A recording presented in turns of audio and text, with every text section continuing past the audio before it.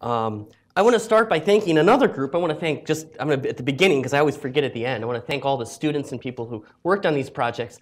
These are some current and former students of my lab that were pretty instrumental in these projects: Keith Applebaum, Marcus Gala, Effie Capnewell, and Kayleen Schreiber in particular.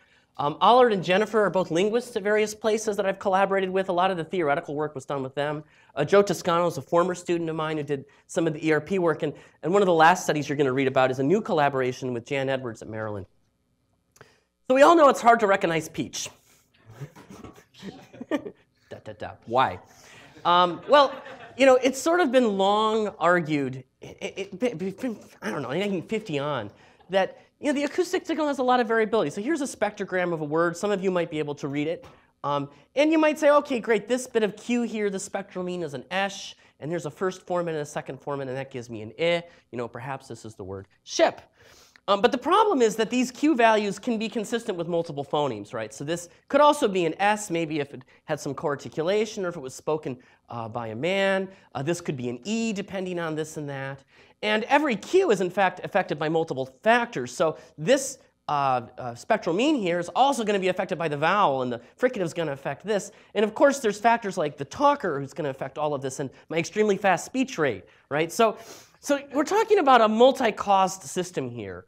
And the result, and I think a lot of phoneticians concluded this a long time ago, is that purely bottom-up approaches to speech perception are not likely to be successful.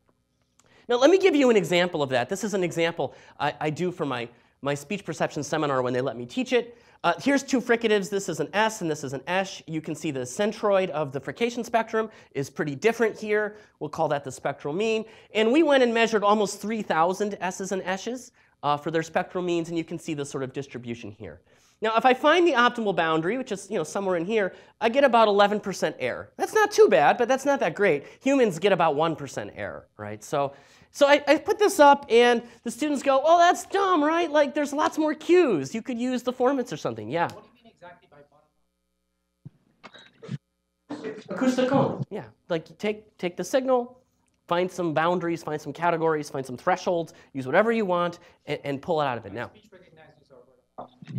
not all of them, no, actually, right? In the training structure, as a lot of people were alluding to today, they implicitly learn to do all sorts of interesting things, to pull out talker information, to normalize for co-articulatory context. So I would not call those purely bottom-up.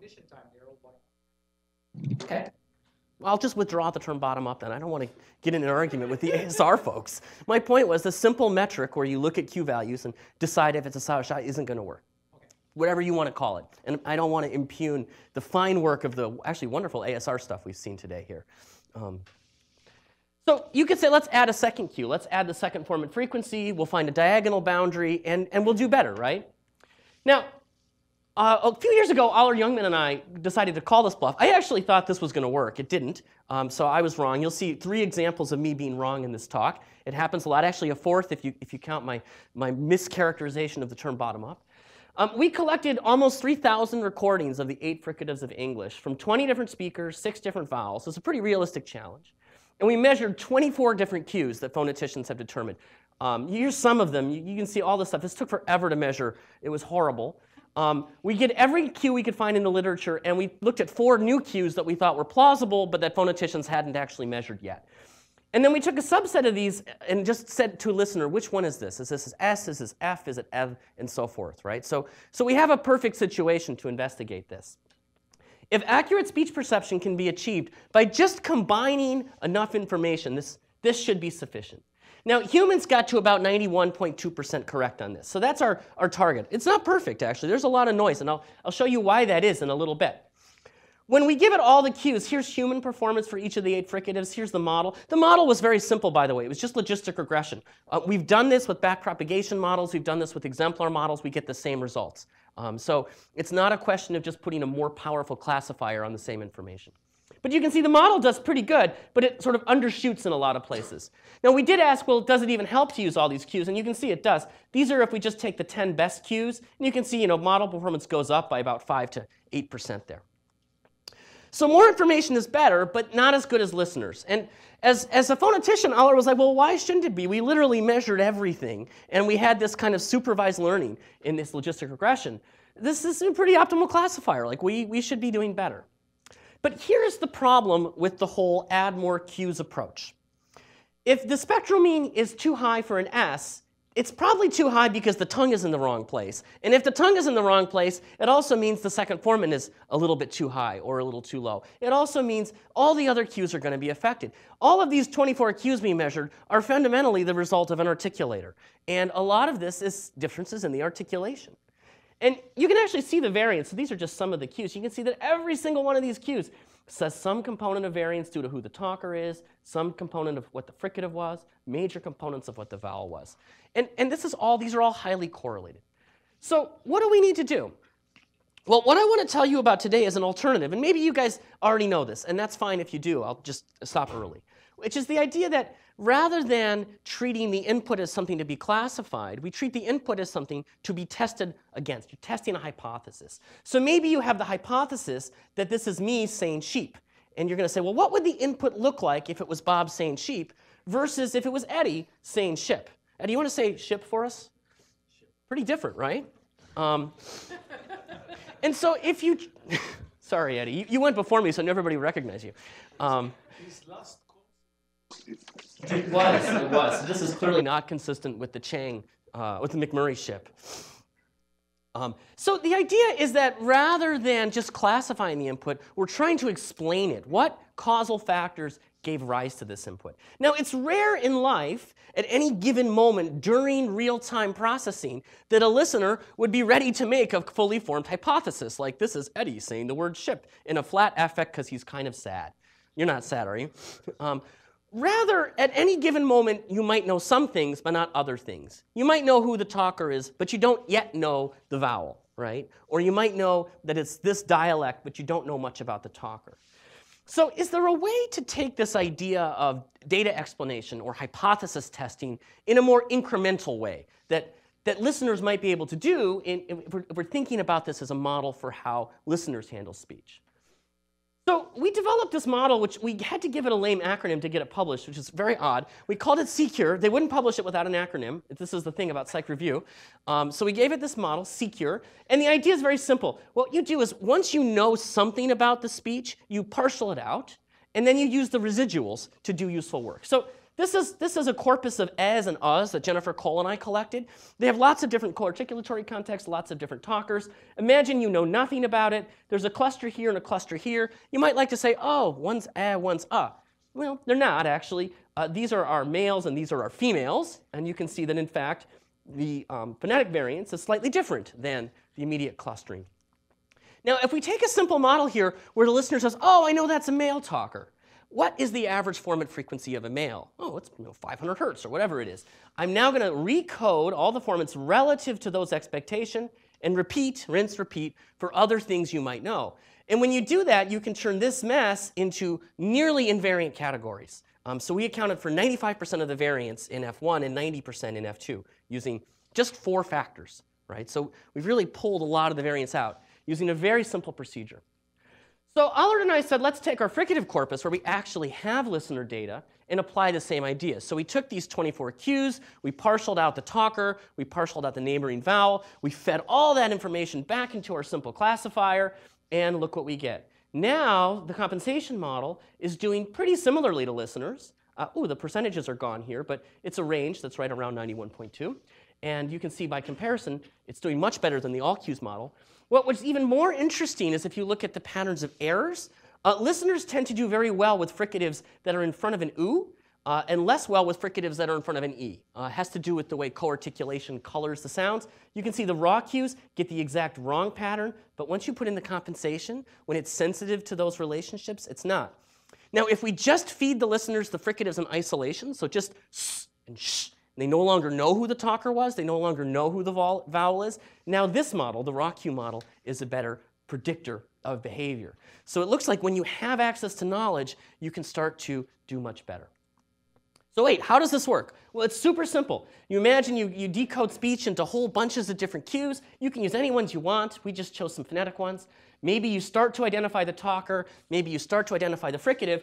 As you get a sense of who the talker is, though, you can now compute expected Q values for that talker. And you can relativize. You can say, this F1 is higher than expected. This spectral mean is lower than expected. You can now use that to better identify the fricative. And as you keep going, identifying other factors like preceding or following phonemes, you can make those predictions even tighter.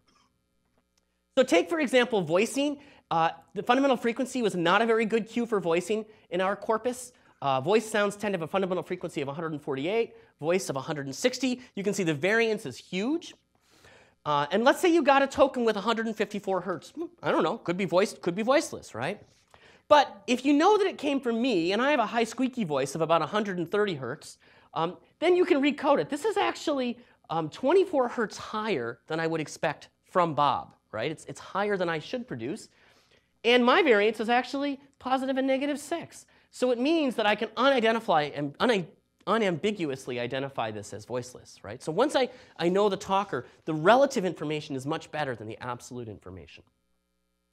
So it's the difference between the cue and the expectations that's the source of information. That's what we're arguing the perceptual system uses for categorization. And these expectations could, in principle, come from anything. It could come from the talker, neighboring phonemes, maybe lexical level predictions, things like dialect or affect. I mean, we've only begun to explore some of these possibilities, but if you go back and you look in the literature, like some of the work that Keith was talking about this morning, these are good examples of these kinds of processes. I wouldn't say they're proof of them, but they're examples of what we're talking about.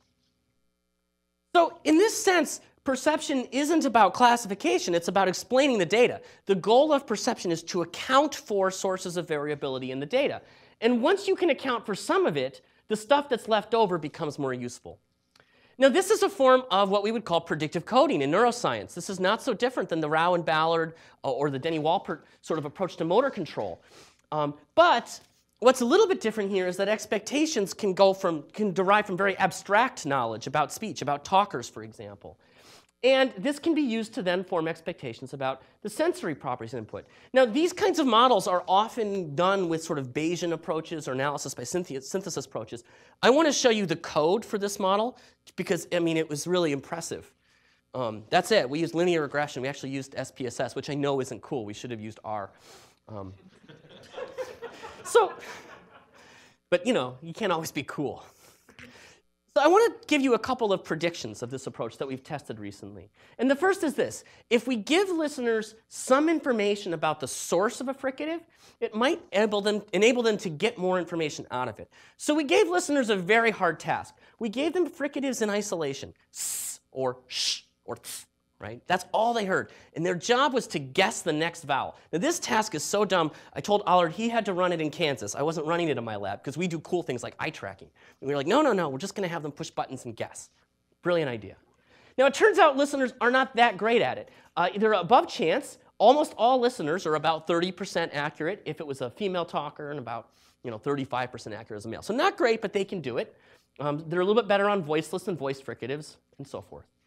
Now, a second group of listeners saw a still face of the talker, and they got the letter to tell them what the actual fricative was. So now, there's no actual articulatory information here about the vowel. It's telling them the cause. It's saying, this was a s spoken by a man, right? And that's what you know.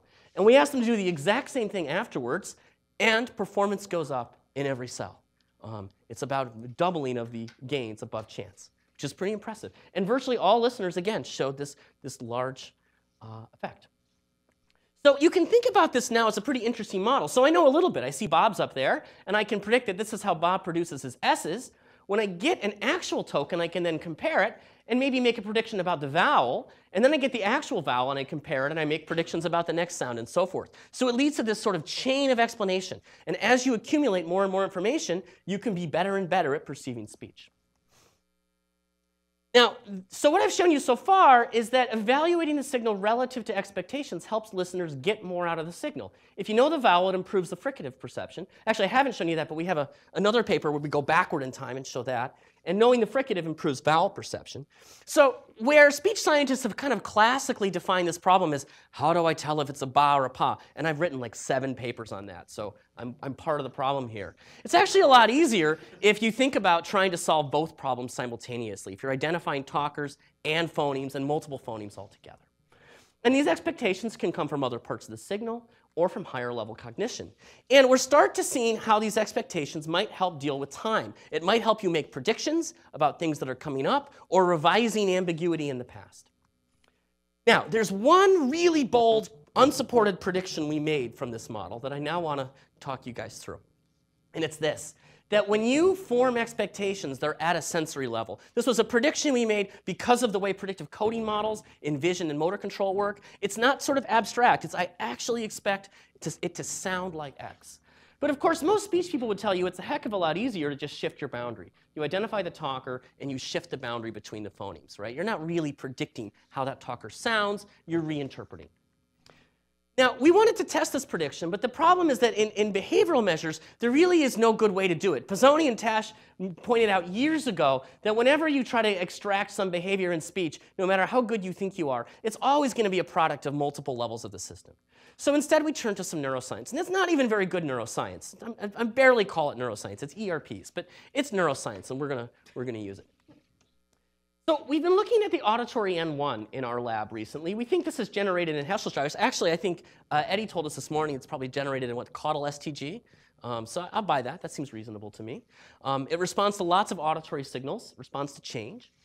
But my student Joe Toscano discovered that it also seems to respond to phonetic cues. He ran a really simple experiment. We made beach, peach, and dark, tart continua, and we put people in the ERP booth and had them make some simple decisions about them. And this is what we found. As you move from a good beach with a VOT of 0 up to a good peach with a VOT of 40, you get this sort of rainbow-like shift in the N1. It's like the N1 is like coding the VOT. It's like a cool index of VOT encoding. And you can see it's very linear. It's not affected by the listener's response. It's not affected by the listener's own boundaries. It's this sort of linear response to VOT. So this is how we can look at whether expectations shape cue encoding. So my student Kayleen Schreiber and I have asked real recently, and this is just hot off the presses, is does this linear N1 response get shifted by expectations from context? And we know that men tend to produce shorter VOTs than women. It has to do with the way the larynx works and some sociolinguistic markers. And so if you know if it's a male or a female, you might shift the boundary of a VOT continuum, right? We wanted to know what affects the N1. So we borrowed a design, actually, from Keith and Winifred. No, dang it. First author, Strand, Elizabeth Strand. We created carrier phrases spoken by a male or a female, and we made gender-ambiguous VOT continua. So they would actually hear beach or peach that could be either male or female. So same stimulus, different context.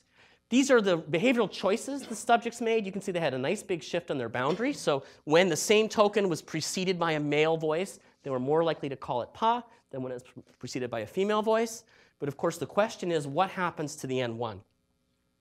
Now, this is the N1 with respect to VOT. We get this much bigger span in carrier sentences, which is kind of cool. We don't have a good explanation for that, although it might be related to this onset detection effect you pointed out this morning, Eddie, because the other ones were in quiet.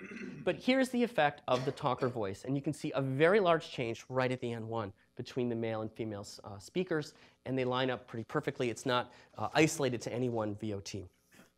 So this suggests that expectations about the talker shape how voice onset time is encoded, all the way down at the level of cue encoding. This is not just local auditory contrast. We've replicated this experiment where we take the preceding word and it's also gender neutral. We haven't done the cool expectation manipulation yet where you say, this is male, how do you think it, right? That's the cool one. We're doing that now. We don't know that, so that would really assert that it's top down. So, okay, I'm going to set up a simple story for you, and then I'm going to knock it down, because that's what we're going to do today. The simple story is, over the long term, listeners develop knowledge about how talkers or dialects or phonemes sound. And then in real time, you form sensory level expectations about what speech should sound like, which explain some portion of the variance and help you evaluate new information. So this seems like, this big unifying principle of speech perception, but I'm not that bold. It's consistent with neural models. It's computationally powerful, it's pure blah, blah, blah, right? The problem is, it's not that simple. So, if you were a hardcore theoretician, you'd say, well, this all sounds like sort of a Bayesian kind of framework, and I think it's quite consistent with that. But there's two other commitments that come along for the ride in a sort of data explanatory framework.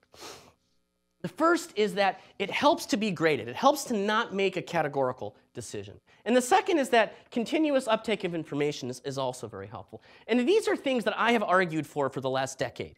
And I'm going to show you data from my own lab that suggests it's not this simple.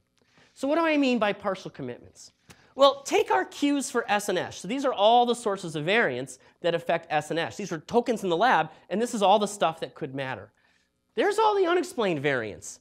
There's a lot of unexplained variance. If you put the same person in the lab and make them say the same speech sound 3 times in a row, about 40% of the variance is unexplained, right? So listeners aren't just dealing with lawful variability that they could potentially parcel out using our beautiful model, but they also have to deal with just pure uncertainty. You're just not always sure.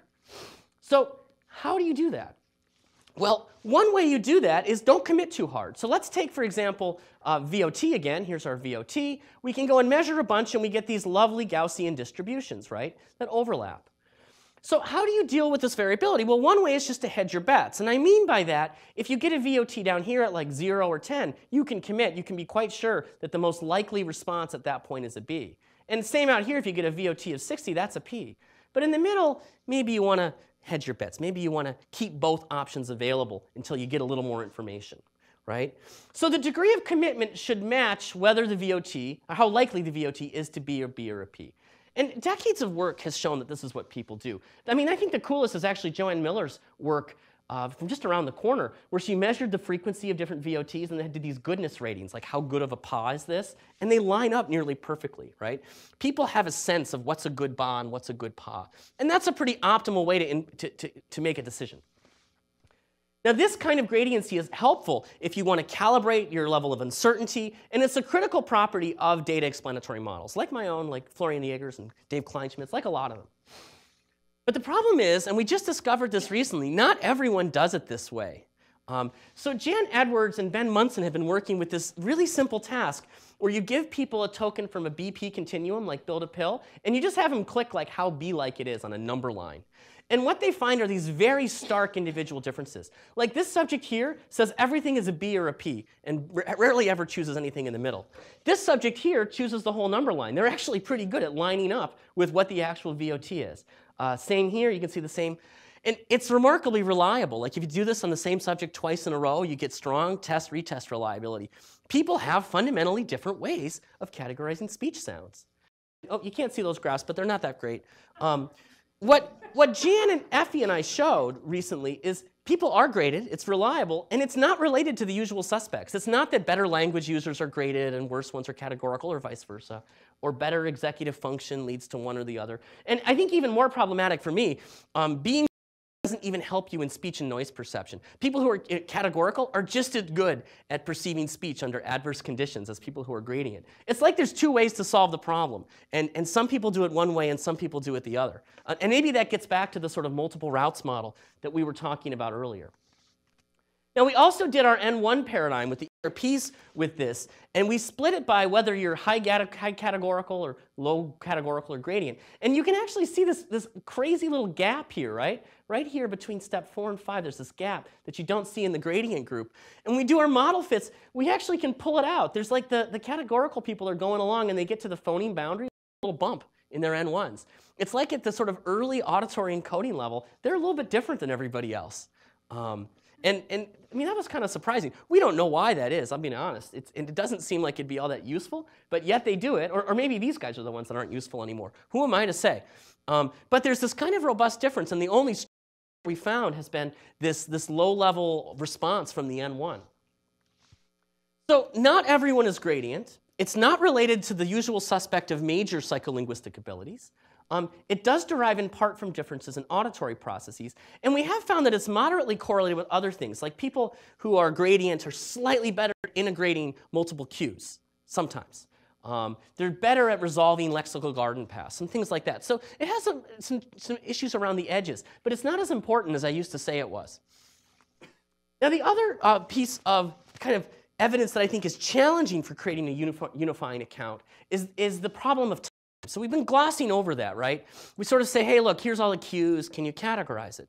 But in real speech, the information unfolds over time. And in fact, if you were to take a word here like pepper and say you're interested in this P, the cues are everywhere. So the duration of the closure, the second and first form, it's after the P, the second and first form is before P, the duration of this vowel, the duration of that vowel. You actually need to look at about a 400 to 500 millisecond window to categorize that P.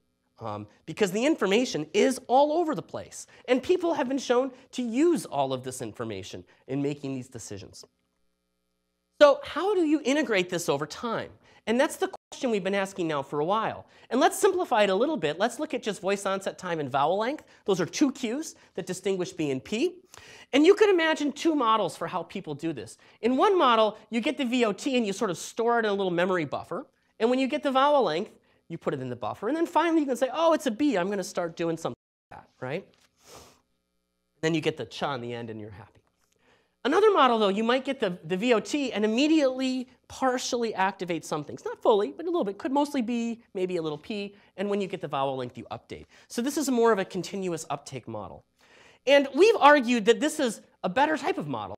Graceful. You can, if the VOT never comes, right, you don't have to wait for it to release your buffer. If you're waiting 200 milliseconds to the end of the vowel, you can do something while you wait. You have access to those preliminary states. And of course, you can use these early cues to build expectations about the later cues. So this idea of continuous uptake is kind of part and parcel of this idea of making predictions and explaining the data. Now, we've been testing this with an eye tracking paradigm, and I'm really not going to go into any of the details. So if anybody wants to know, just ask me about it. But the idea is you hear beach or peach, and you click on it, and we monitor eye movements while people do this really trivial task. And people will make eye movements from about 200 milliseconds after B, which reflect the information they've got at 200 milliseconds in. And what you do is you go through this process of determining when each cue in the signal influences the bias between B or P. And what you see typically is evidence for a continuous mapping model where VOT influences your bias at the level of semantics as soon as it arrives, and about 100 milliseconds later, the length of the vowel comes in. So as soon as you get the VOT, you're able to partially activate words, right? You don't have to wait. And this has been shown for lots of different cues, stop voicing, approximants, vowels. It's been shown for the Ganong effect. It's been shown for rate compensation. Anywhere you look, you see this very intricate time locking between the dynamics of choosing a word and the dynamics of the cues rolling in. Now, my student Marcus Galla recently did this with fricatives, and his thought was that fricatives are auditorially pretty cool because they've got a very high frequency component that's somewhat distinct from a low frequency component. We didn't think anything was going to be done with fricatives, but we thought it would be important to check that out. And we manipulated three cues. We have the spectrum of the frication ranging from S to esh. We have the co-articulation, and we have the identity of the vowel. So people are hearing soar, shore continua and sip, ship continua. And then we monitor when each of these sources of information gets used. And the striking thing was they all got used at exactly the same time. And they all get used at the onset of the vocoid. So people are sitting there. The fricatives are 300 milliseconds long. People sit there for 300 milliseconds not looking at anything. And when the vocoid comes in, they suddenly use all three sources of information simultaneously. Now, we've replicated this 4 times. We've replicated this with different stimuli. We have pushed around the onset of the vocoid. It pushes around the onset of these effects. It's really robust, but it makes no sense, right? In fact, people, while they're waiting, don't even know that it is a fricative. I mean, it's not like they're looking at the S's and the S's, but they don't know which one it is.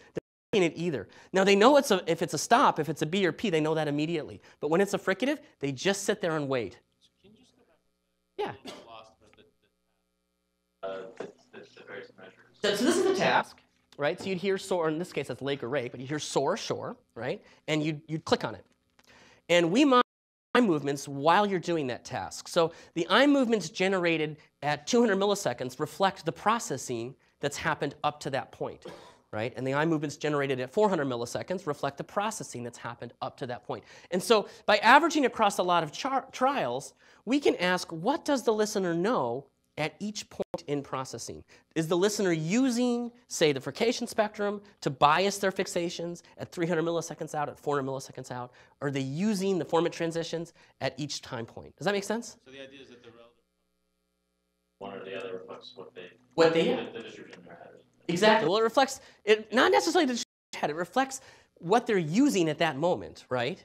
And so, I mean, they know, and they know that these S's and S's are easily discriminable. They have the distribution, but they don't seem to use it to make contact with meaning at that point in time, right? It's not biasing their behavior yet. It does bias their behavior 300 milliseconds later. It exerts a strong bias on their behavior, but it doesn't get used at this very early moment in time. Does that make sense? Differentially, exactly. And they do this for other cues, right? They do this for VOT, they do this for ba, wa, they do this for vowels. The task eventually is to click. Correct. You don't. No. In fact, we tell them not to pay any attention to their fixations. If we could do it without an eye tracker so they really wouldn't know, we would, right? And we don't give them a time deadline, so it's just do this task as naturally as possible. This is actually a task we use with people with hearing impairment and with children. It's a very easy task. But it's also very natural because it's measuring basically interpretation, right? It's measuring what people interpret every 4 milliseconds of the choices we gave them, of course. Does that make sense? So this is a mystery to me. Why this would be the case. Why would fricatives work so differently than other speech sounds? And it might just be their auditory. Fricatives are pretty unique among speech sounds. There's no periodicity, there's no low frequency energy. In fact, back when people were debating whether speech is special, people like Robert Ramez would say, well, we can't use Bregman-esque streaming for speech because the fricatives would peel off. Well, maybe the fricatives do peel off. Maybe they are different, right? And that's kind of a facetious thing to say, but we're a little stumped on this one. I think it does suggest that maybe people in psycholinguistics who sort of like to think about speech in terms of these all-encompassing models like data explanation or exemplar models, that maybe we need to really think about auditory processing before you get to your exemplar model or your data explanatory model or whatever kind of model you're using. There's some level of auditory integration that has to happen. So I'm going to now ride off into the sunset and just give you a quick summary and some conclusions. First, I think I showed you that data explanatory approaches can account for lawful variability in the signal. Perception is based on the difference between what you expect and what you hear. These expectations can be quite general, like when we showed people the still faces and high levels, but they could also come from neighboring phonemes and so forth. And they affect how cues are encoded. And I think this can also help contribute to integrating material over time by helping you anticipate new sounds or resolve ambiguity in the past. But this changes the goal of perception. The goal of perception is not just to classify the input, it's to explain it. What things gave rise to this variability I'm observing? I also suggested that there's some empirical evidence for this now too. It offers a better account of listener perception in our sort of free response task. The cause of fricatives, it improves anticipation, and talker expectations will even alter ERP components of pre-categorical processing. So you might say we've been talking a lot about representation today, but to me this suggests that the categories aren't in the signal, and they may not really be in the head, that really we should be emphasizing processing. How you those categories might be more important than what they are. But I also showed you at the end that this is not enough.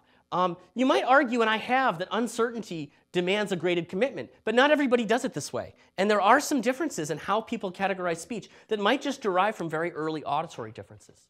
I've also argued that immediate integration of cues is the norm, and it's probably a more efficient way to process speech. But fricatives don't work that way. Listeners seem to wait it out for at least 300 milliseconds before they're ready to make any commitments. And that flies in the face of a ton of work in psycholinguistics for the last 40 years.